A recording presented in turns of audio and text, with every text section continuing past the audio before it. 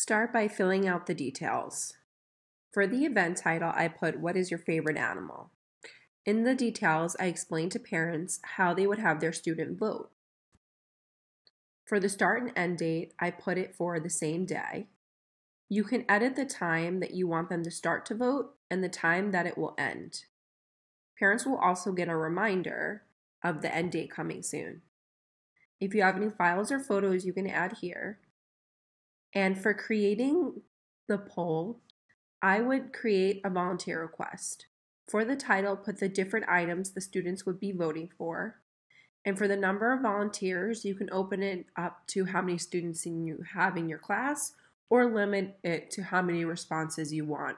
When you're done, click Preview and Submit. As you can see here, parents could go in and have their students pick what they're voting for the day.